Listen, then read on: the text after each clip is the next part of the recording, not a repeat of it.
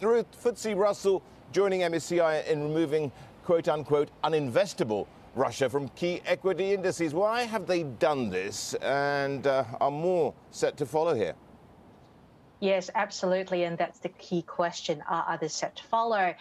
Yes, FTSE Russell did join MSCI in removing uninvestable Russian equities from various benchmarks, and it's just the latest blow.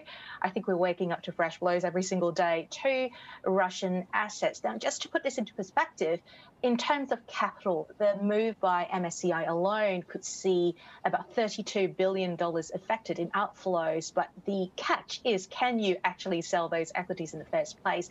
Investors are finding it very difficult right now with all the capital controls in place put by Moscow. So it's a lose-lose situation for a lot of people with money tied up in these markets right now.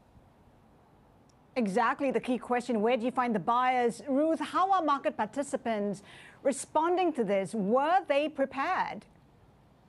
Market players have been bracing for this for a while. I spoke to a fund manager this morning who said that he has been trying to offload Russian stocks all of last week, for example. And even then, it was virtually impossible to find market makers or find any buyers willing to take on those securities. And it's just getting worse by the day. It comes down to a lot of the capital controls put in place in Moscow, but there is definitely a sense of growing frustration and investors having to just sit by and watch their values of their investments eroded. Tell me something here, actually, Ruth. You know, where do Russian assets go from here? I mean, these index providers, could they target some of the other assets as well to exclude? Absolutely. Investors are turning their eyes to bonds next.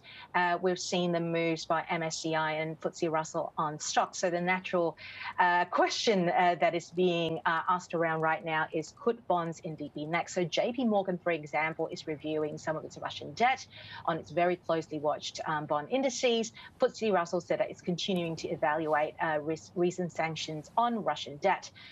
Russia did pay a coupon, for example, on its ruble bonds on Wednesday. But again, it's not clear how foreign investors will be even able to tap this cash because of all the capital controls and the central bank banning transfers, I should say, to foreign investors. So all eyes on this space, a lot of frustrated people in markets right now, and also nervous investors.